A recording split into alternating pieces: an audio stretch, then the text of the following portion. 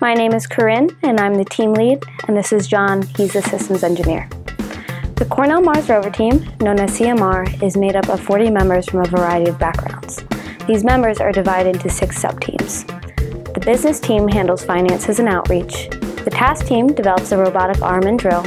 The drive team develops the suspension system. Science decides the tests utilized for finding signs of life. The electrical team develops the circuitry and control hardware. The computer science team produces the control software. Hi, I'm Mike and I'm the Task System Sub-Team Lead. This year, the Task System Sub-Team redesigned the robotic arm to meet all of the needs of the URC competition. Compared to last year's design, the end effector became more complex in order to complete more dexterous movements, such as attaching a carabiner and unscrewing a regulator. The other joints of the arm became simpler in their designs, yet more robust, allowing the arm to pick up the heaviest objects at competition.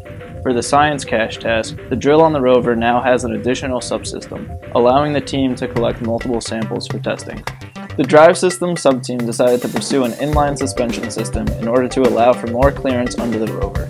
Also, the wheels were made wider, encompassing more of the motors inside the wheel, helping clearance issues even further.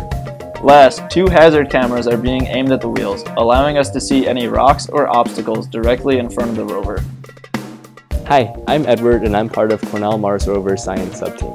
On board the rover, we will employ 3 diagnostic soil tests. We will use a capacitance humidity probe to test for liquid water, a contactless infrared temperature sensor to take subsurface temperature, and a pH probe to measure soil acidity. These tests will give us general metrics to assess soil habitability. Hi, I'm Cleo and I'm a member on the Cornell Mars Rover Science Sub-Team. For our lab tests, we plan on implementing 2 main tests. First, we want to use hydrochloric acid to test for the presence of carbonate, as a positive result indicates the past presence of water or bacterial species. Secondly, we want to use an NPK test to test the soil for the presence of essential nutrients such as nitrogen, phosphorus, and potassium. Hi, I'm Matt, the electrical team leader. The communication system on the rover is composed of 2 2.4 GHz transceivers, with 2 omnidirectional antennas on the rover and a sector antenna on the base station. Our tests have revealed that this system is more than adequate to provide range in excess of 1 kilometer, even when direct line of sight is not established. Additionally, our comms have sufficient throughput to support several simultaneous digital camera feeds.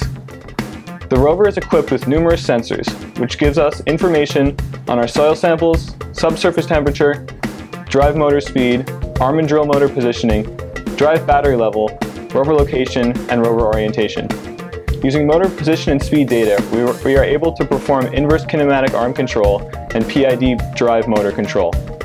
Due to the data-driven design of our software, we have the ability to dynamically change configurations such as controller mappings, even during competition tasks.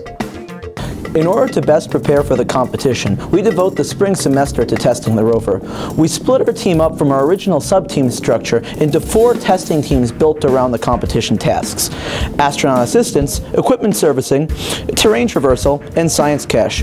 We also have 3 mock competitions this year, one in March, April, and May.